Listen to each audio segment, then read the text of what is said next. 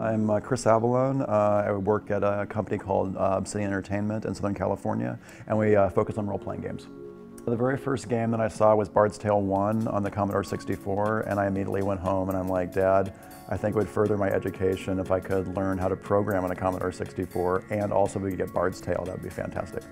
I feel the indie scene is where creators can actually really create. And what I mean by that is, often when we're doing AAA titles, we're trying to do titles that are very familiar to the public because it makes them more accessible and makes them sell better. And it usually involves like continuing to work on a certain franchise, with the same mechanics, the same role-playing elements.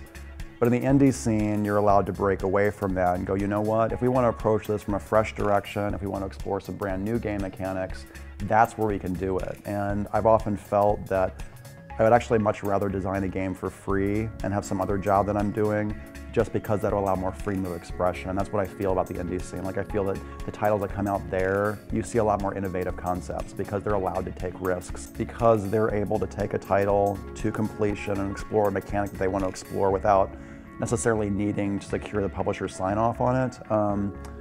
I think that allows them to prove out a game concept that someone can play and go, you know what, that works really well. So, for example, like when I was playing this game called Amnesia: The Dark Descent, and in that game, they have a technique where instead of actually attacking the enemies directly on, the whole mechanic is to try to avoid their line of sight and sort of turn away from them, which is something that I thought would never work in a title. But when playing the game, it really adds the element of horror that you actually can't see these things that are walking around. And if you do try and see them, it actually damages your character, which is kind of an innovative concept. And being able to play that and see that in action and seeing how well it works, I think is really important.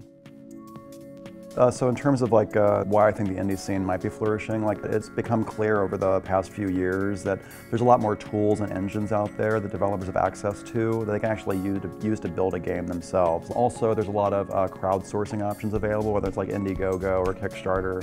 All of those allow people to secure funding for their titles if they need to. What I love about the Kickstarter process is right from the very first day, you can start sharing and having a free conversation and dialogue with the community. And I think that has a lot of positive effects. One is it's really great for team morale. A lot of the developers that get to interact with fans, they get energized by the process, and usually there's a lot of positive feedback going back and forth. And second of all, the community is really good about telling you what they want and also what they don't want. And knowing what they don't want very early on in a title can save many, many man-months of work. Sometimes what I see in brand new developers is they try and put too many concepts into one game. Limit it to 2 or 3 big things that you're trying to do or a feeling that you're trying to evoke in the player. But when you try and throw too many game mechanics into a game right at the outset, it usually can create a big mess. So if you just focus your efforts, recognize the few things that you want to do well, and then leave the other things for a future title down the road where you can expand on it and you have more time. But the narrow your focus, make sure those game mechanics are polished, and that's the way to go in my opinion.